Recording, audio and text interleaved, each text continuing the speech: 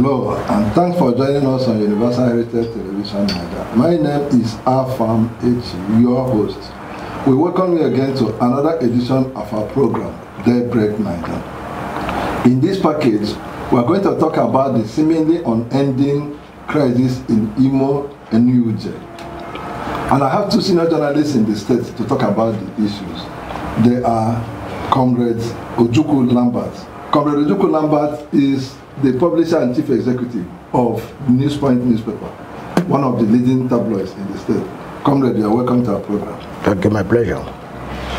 Next to him is Martins Ori, another senior journalist in the state and publisher of the New Oriental newspaper. Martins, you are welcome to our program. Thank you very much, Afam.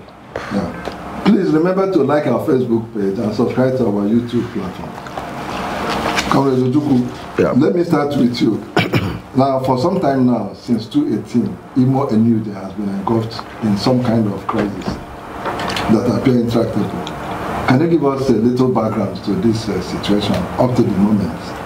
Thank you very much. The Imo and Nwanguma Imo State Council challenge has just been because of the election we had in 2018, and the election was scheduled to hold in 2018, and every effort made to go by the constitutional provision of the union was thwarted by the then Innocent Igwe-led administration. Innocent Igwe is of the IBC chapel, because Nwanguma runs his elections to the delegates, and the delegates must come from the chapels. So now these chapels are the people who made the delegates, and the constitution provided that you must, like every other election, paste the name of the delegates before the election so that everybody will know who is voting who, and you have to vote chapel by chapel. They didn't do that, so we understand there was some influence or interference by then government of Rochas Okorocha. So they came into the system trying to, as usual, to force people who are not qualified to run the election, and journalists have to stop it. So in the process of doing that, the matter was stalled. So I was running, and some other persons were also running. So we have to go to court. But before then, some people emerged unopposed. According to, there are 9 positions. Out of that 9 positions, 2 people have already marched unopposed because no other person was contesting with them. So we had to go to court. When we went to court, the matter was stalled. That is the challenge we had that time. But ever since then, the matter has been in the court. When the matter was going on in court, this government came in, the current government, and they want to attack the judge. Some hoodlums who are called youths or wherever, they went to the house of the judge, attacked the judge, the former judge who was supposed to be in the court, who was trying the matter. And that's. Are you referring to the industrial court? Yes, industrial court, because that is where you take union matters all over Nigeria. Okay. It's not in the normal regular court, the industrial court, in the water. So the judge became apprehensive and abandoned the matter. The matter has gone so far up to judgment level. It was almost being rounded up in 2002. So some people embarrassed the judge and he has to leave the thing. So that is where the matter is. But beyond that, 2002 or 2022? Sorry, 2022. So from 2018 to 2002, we've been in court. So the trajectory of the unfortunate development is that journalists in Imo State, the pros and cons of the problem is that we want legitimate election. We want election where every topical journalist must take part, and that was stalled in 2018. So that has been the problem. So in a nutshell, that is why we have the problem. But incoming governments now started forcing people, dividing and ruling members of the union. You know the way government. Okay, I'll come back to you on that. Martins, on the 15th of March, one Nwanguma, who and acclaimed the new chairman, reportedly attacked the secretariat at the Port Harcourt Road, cutting away some of the properties with him. and it became a subject of a police action. You know. Now, can you give us a background to what actually happened? Yeah, I want to say, just as Leader Ojukwu and the publisher just stated, that there has been a crisis since 2018 in the Imo Council of the NUJ. It is not unusual in every association, whether MBA, Nigerian, whether the engineers, journalists, current, everywhere, you can have a crisis. At the end of the day, either you resolve it within the union, or you can go to court to settle the case.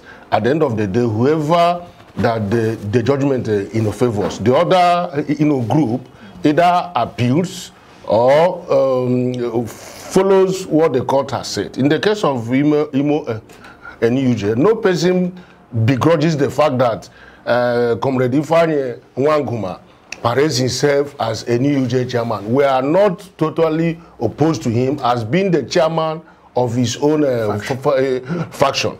What we are angry about is a situation where he will live where his own faction is conducting its own affairs, coming to our own section to interrupt what we are doing.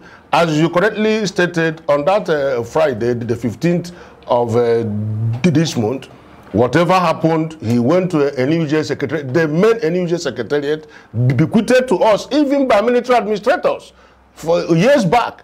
And went there like on a criminal, started looting. He broke into the place, carted away refrigerators, amplifiers, public address systems, laptops. So laptops, so many things. And we got the information. There was a tip-off. We rushed. Myself, before I could reach the place, they have gone to the police station. It was at the DPO's office or a new police station that I met them. By the time I went into the DPO's office, the DPO was already interrogating the two factions, because our own members, Val Ndukwe, Reginald Oloko, and Williams Odunze, were already there. They were the people that intercepted Nwanguma. So I now put the question to the DPO and said, sir, please ask him whether he's not aware that there are factions. He said no, that he was not aware. I said, now, ask him what led him to go out of the main NUJ secretariat and start functioning elsewhere. Ask him that question. Now, what is he coming here to do? Is it, as the chairman of the faction of his own NUJ, if he's supposed to cut Union's property, he could not answer these questions. It was when we now told the DPO that this matter has been in court since 2018 that he now directed Nwanguma to go and bring in those items that he had already stocked in his box. And by the time he brought them there, there was a directive from the CP that the thing should be directed, should be brought to the police in headquarters. And by the time we reached there the following Monday, Nwanguma was told in unmistakable terms that he must return those property to the NUJ and then replace all the keys he broke. And that is where we are now. Okay. OJ, I have to ask you again. You said this matter has been in court, and reportedly so. How did Nwanguma then become a NUJ chairman that gave him the authority to go to the place? And reports indicate that serially he has been attacking the secretariat for, if I can remember, up to 3 times. And in one case, the police are aware of some of these actions. Yes. So what actually is his motivation?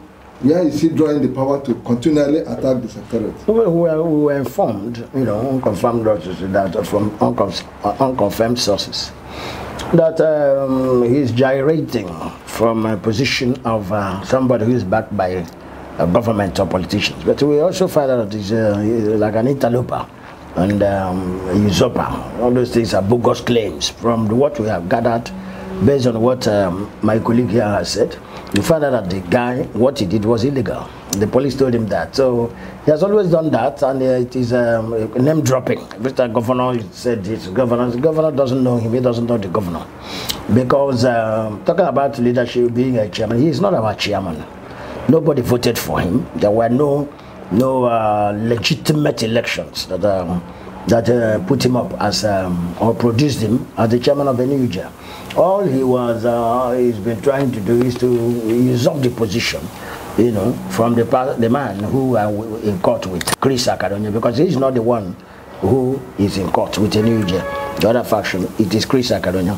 When Chris Akadonya tenure, you know, expired to elapse like 2 years ago, he just usurped the position and claimed that he's the chairman. Nobody voted him. There were no proper legitimate election held in Imo, and that is why the greater percentage of journalists, practicing journalists, are not with him. He doesn't have somebody who claims to be a chairman of NUJ. He doesn't have an ESCO. You should have because when police invited him, he came alone. You are supposed to have secretaries. You are supposed to have the 9 members of your ESCO with you. Okay. So, yeah. Let me say, I'm staying with so you. For me, he's a usurper. Now, you have 2 cases in court. I understand. Yes. One at the State High Court, yes, and one at the National Industrial Court. Yes. So what are the status of the 2? The one in the High Court is the one related to the complex, the NUJ complex, where he attacked some few weeks ago. You know, they sold that place to a surrogate of a governor in Imo State. That is what our information we have. And there are documents. You know, so a company, you know, purportedly bought the premises for 90 million, and we were there. We didn't know. Judgment was given up to 22nd of up to 2022. So when in 2023 January we were having our Congress meeting, what we call it in NUJ's Congress, and then we saw some people who came and pasted documents on the doors and bodies of the gates of the union. Then we don't went out and saw it. Then we have to consult a lawyer. It was the next day we were told by their document that the place has been sold and that we are supposed to vacate. That's what the judgment they got said.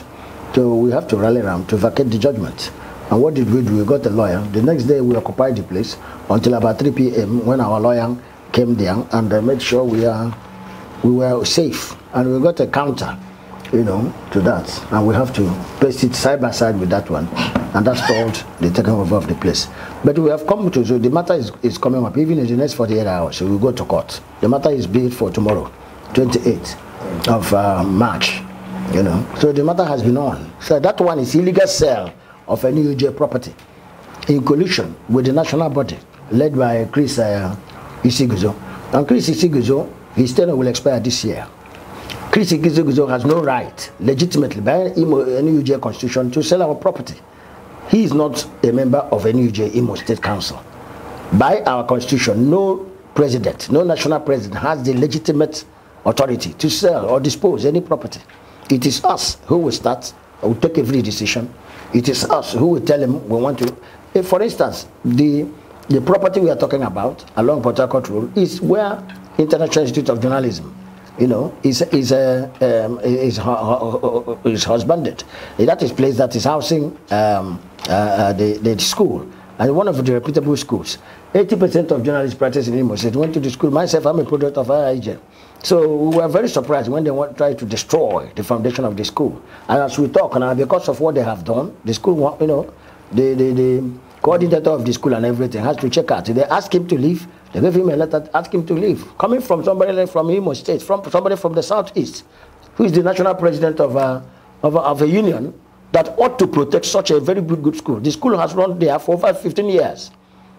And he came now under his own tenure. He came to destroy the school. You know, so that is the crux of the matter. So we are talking about criminality. What they did is criminal. They don't have the constitutional powers to sell our property, and we are going after them in the court. In fact, what we want to do is the moment we rescue our property, recover our property, we prosecute them, because none of them has a right to sell off our property. Okay. Now, Martin, they say a kingdom that is divided among itself cannot stand. How has this crisis affected journalism practice in the state? Definitely, I'm sure everything will never be the same. Well, if you're talking journalism in terms of a reportage, every journalist has a medium where you report activities of news on daily basis. It has not affected that at all.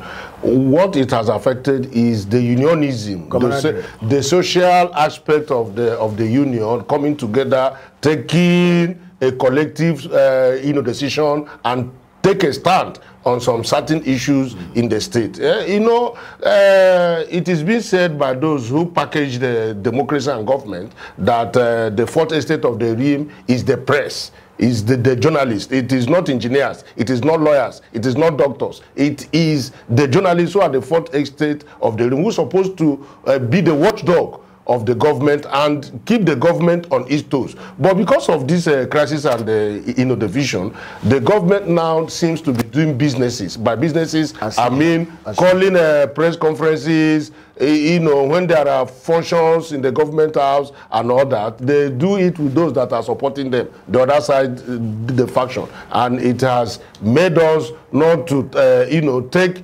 concrete decisions as it's supposed to be. Yes, and that's the area it has affected us. There is what is called the press week. For some time now, if you look at it, it has been in the shambles. It has not been a press week as it ought to be. Strong. You bring in professionals. Bring in people in the society who can talk and say, no, the government is doing this wrongly. This is not how to go about it. The government did this. You are building in front of Assumpta. For now, we don't think that it is a top priority in the state. When you have insecurity, hunger, starvation, joblessness, lack of housing, no adequate, and all of that. So if we are united, we would have taken such stance, and every paper in Imo State, every radio station and TV would have been trumpeting it. But now, if you do it, the faction will go and say, no, this is not it. We stand with the government, or we stand by the government. So that is the problem we are having. Exactly. We are not setting agenda for the government, and even the agenda or agendum the government has already said, we don't look at it holistically and say you have done well or you have done wrongly, and that is the problem. Let me come in there to add to what he has said. It is important to say that politics starts and ends with media. Imo State is one of the foremost states in the southeast. In fact, it is called the heartland. Now, but unfortunately, from what you can see, Comrade Ori speak, the effect of the media not being together, or the news not, being together the way we ought to be, and act or play the watchdog role, the effect against the state is because the state is then going down the drains when you mean socio-politically. Because we are supposed to, like you said, set agenda for the state. The governor was a senator, and he has never been governor before. Now that he's a governor, we are supposed to have told him this is what is happening. We are supposed to interact with government. We are supposed to have, for instance, in the past, this is this 50-year governorship. We have never seen the governor. Personally, I have never seen the governor. See him in terms of interacting with him. I have not even seen him physically. Okay. There has never been any event where we are invited. You can't go to government house yourself. You have to be invited. And when we make application to see the governor, we are told we can see the governor. Nobody allows us to see him. And that is not right. It doesn't help the state. So those who are managing the media of the government they are shooting the government on the leg. They are doing the wrong thing. And they're thinking that is why this governor, who is supposedly working a lot of things, people don't understand what he's doing. People think he's not working. Because it is the media that will foray or put these things in the front burner and say this is what the governor is doing. So it's not happening. We don't know if all we hear is rumor. And everybody's parading about with rumor. And rumor is being panded everywhere. And in journalism, we don't thrive on rumor. We thrive on facts. Unfortunately, Imo State is losing a lot because of the crisis in Niger. So my interest is I have to use this opportunity to advise those who are in government, who are managing the media for the governor, to ensure, especially in the second term, that the journalists are brought back into the action of government. It is a conscious effort by some people, media managers of the government, not to bring. They are creating the so-called division. Journalists are not against themselves. There is nothing happening against us one-on-one. We are united professionally, but based on what he is saying, somebody somewhere is interested in the, trying to take advantage of the so-called, because it doesn't affect government. NUJ is not a newspaper. NUJ can do nothing for government when it comes to media, awareness or publication. The government interest in NUJ is useless, because the only thing you can do is bring a popular candidate who is liked by the journalists, and then it rolls. So when government want to invite people, you don't invite NUJ, you invite media members, correspondents, and reporters who are members of NUJ. So I don't know why somebody is interested in creating confusion among the journalists, which is affecting the state. The state is not moving forward. There are a lot of things we are supposed to bring to the notice of the governor. The governor won't know everything. He's a human being. He needs the media to strive, to move ahead. In the second tenure, governor needs the media. Anybody telling you that this governor did well in the last 4 years, the person is talking lies. The governor has been copiously underreported. I want to be quoted. The governor of Imo State, distinguished Senator Hope Uzodinma, has been copiously underreported in the last 4 years. And the thing is playing out again. All arising from the dissipation in the NUJ. So people coming into NUJ politics does not hurt the government, because it's unnecessary. What is important is that whoever is managing the media of the governor must rethink, so that the state will move forward. As it is now, there is a doldrum. Okay, Martin, let me ask you quickly. Has there been any efforts by the factions to interact with the governor to be able to lay these issues, these complaints? The person who served as the Commissioner of Information, who is also now being returned, Honorable Decline Mbadiwe Melumba, has shut his door completely against our own. I want to use the word in faction. Let us not pretend about it. There is a faction here. He is not working with us. He does not want. And government operates through channels. You cannot jump a channel and the door is opened for you. No. So that is just to answer the question. We have made efforts, but there are no responses towards that effect. And it is important to point out that this very faction, so to speak, that is being neglected by the government, is the faction that has the cream la cream of journalists in Imo State. Because you have Punch here, you have Sun here, you have Vanguard, all the topical newspapers are on this side. The stringers are on the other side. On the other side. Those most people who have no papers are the other side. And that is what, politicians like to catch into that and use them to destroy a union. But unfortunately for us, or rather fortunately for us, we are united professionally. We are doing our job, we are doing the right thing. But I think it is the government that is suffering. If you ask me, the government is suffering. Most of the newspapers, if you do a content analysis of the newspapers that are published based in Imo State, you find out that nobody is carrying what the governor is doing. And that is why it seems the governor is not even, it's like he's not doing anything. Look at what Abia governor is doing. We have correspondents in Abia State, in every state, Port Harcourt. You can see papers carry them, because they call what we call press briefings there, and our reporters bring this news and we publish them. Here, nobody calls you. They think they are not. The people they are dealing with are stringers. They are non-performing journalists. These other journalists here are the cream la cream who work by the constitution of NUJ. And that is why I am saying, nobody, for instance, I'm a publisher. I cannot come out to destroy a state where I'm publishing, because my paper sells here. So what we are saying, we are advising the governor to make sure he assembles a better hands as media, men to manage this. For instance, you have somebody, he doesn't step out of his office. I don't know him, apart from I have just seen him once in one hotel. And I told him, I gave him advice when I had that opportunity. I said, step out of your office, go and move around and see your colleagues. This is the first time a chief press secretary of the governor He doesn't know of where office. He doesn't know my office. He doesn't know Horn office. He doesn't know many offices. He stays in the cubicle of government house and thinks he can run the media. Nobody can rule, can govern a state alone. If you're a governor, that is why you have paraphernalia of office. You have commissioner for this, commissioner for this. There are ideas we can bring, and then these things will make this thing work. And you know the funny aspect of it. When the governor goes to Lagos or Abuja, we see the same information commissioner, the same CPS, and the same SA who have refused to talk to journalists here, organizing press briefings, for the governor in either Abuja or Lagos.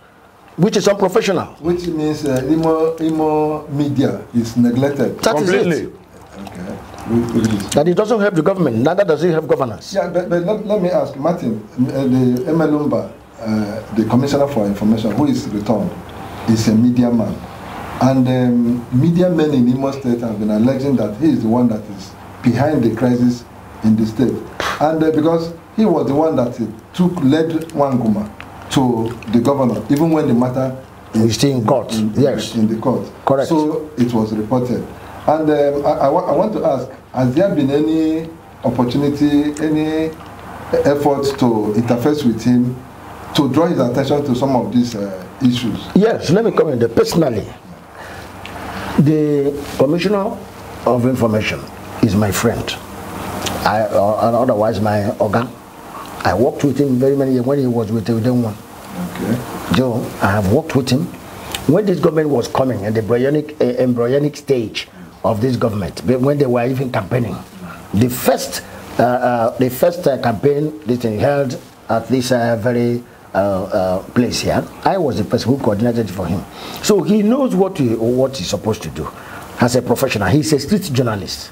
So he's a journalist. He's supposed to know what we are talking about and make it work. The greatest aspect of undoing it, which is very, very unfortunate, is that some of our colleagues who are ex-NUJ chairman, for instance, somebody like Fidel Onyeneke, he's a part of this government for the past 6 months. He was elected as and he has abandoned journalists. He knows that there are cracks in the system. All he's looking for is what will benefit him, how he will be appointed commissioner, appointed something else. He has refused to bring this, to join hands and to make sure that the media in Imo is united for the governor, for the governor's sake. The governor needs the media. The cream la cream of Imo NUJ are with us. Anybody trying to shut us out is trying to destroy Imo State. The governors in Imo State need topical journalists, practical journalists, experienced journalists. If anybody is doing anything and you are not calling Lambert Ojuku, you are not calling Henry Ekpe, you are not calling Ori Martins, you are not calling Afamechi, you understand? You are calling these topical people who everybody knows. It means you don't know what you are doing. No government has ever run the state without people like this. These are topical personalities. If you are doing things, you are not carrying people like Steve Uzeshi, you are not carrying other people like that, you are not carrying them, then it means you don't know what you're doing. There are a lot of people you carry, the son man, what's his name? George Onejowa, Val. You don't, I mean, what are you doing? Because these people, they own the nation newspapers, Demi and all of them. You don't carry them along, and all of them. If you are against government, or so to speak, according to them, everybody is against government. How can you be against government in the state? Are we politicians? We are not politicians, but they are blackmailing journalists in Imo, giving us bad name in order to hang us. The governor needs to sit down with the media and ask who we interact on him, so that we can advise him. Second term, we challenge the governor of Imo State to leave a legacy. A 2-term senator, the state which he rules must run true and well. There must be a legacy. If Ichiguzo has played a role, like somebody in the whole Southeast, for instance, in the whole South where he comes from, there are about 3-4 councils are in problem. The Port Harcourt River State Council is in division. Imo State Council is in division. Even Abia, where he has no secretariat, Abia is not moving well. They are not with him. Then if you go to Ebonyi Council is in crisis. So I do not understand what he's doing. So he is not doing what he's supposed to do as a national president. The moment you won let us assume you won the first election through crisis. When you came back, you are supposed to you come back to do things well so that you leave a legacy. This, with due respect, may be the worst NUJ president in the history of Nigeria. And it's very unfortunate that he's coming from a man who comes from the Southeast. It is not a very good history for us. So and specifically, as per Imo Council, you fingered him as... he is the genesis of the problem. Yeah, because if he has come in as a leader and said, gentlemen, look at what you want to do. Because, for instance, the botched election, he was there when he was the national vice president. It was him who stopped the election. What Ojukwu is saying is that he took sides. He took, and he should really reconcile. Okay. You should have, as a father, you should have called the two factions for reconciliation. You know, his 3-year term, his 6-year term is in crisis, and he ought to have done all this. It is this election problem that is happening in Ebonyi, in Rivers. That these are problems he ought to have. That is the quality of leadership, and he has failed to do that, okay. And it's unfortunate. How much more? By October, thereabout, he should step aside. And then not step aside, he should go. He will go. His tenure, what I mean, his tenure will elapse. So the northern part, in any UJ election, at national level, we have the north and the south. Okay, gentlemen, this is where we draw the curtain. And Martin, I want you to just put a word across to the media men in Imo State, to the government. And, honestly, we appreciate the efforts of any journalist or publisher in the States, because we have been doing very, very well, very wonderfully. The publishers, I don't know how they're managing with the harsh economy. Every day you see them from Monday to Saturday. We have the highest number of local newspapers in the country, you know, that are state-based. So it is very wonderful. And everywhere you go, there's no place you go in Imo State you don't see at least groups of journalists reporting events. We are doing very well. They should not allow the crisis lingering to disturb them, to dissuade them from doing their job. It's okay.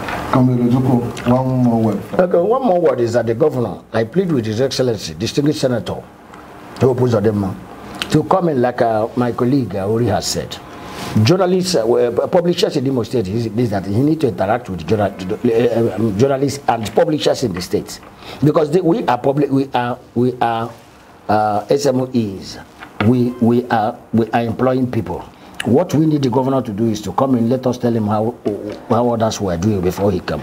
There are supports we are supposed to. For instance, all our correspondents in government, you can't believe it, there is no correspondent in government house. They were asked out from the day one. It is never done.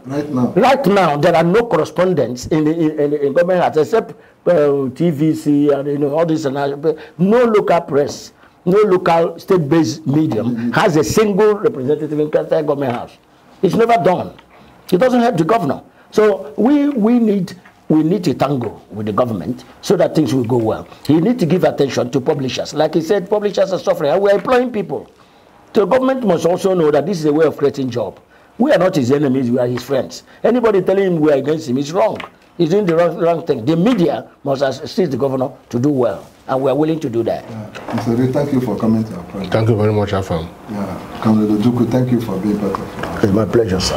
Yeah, this is where we round off the program, and we have had a gentleman talk about that criminality is the factor underlying the crisis in Imo State. And he said the Imo State government is being underreported because government has refused to pay attention to the media men.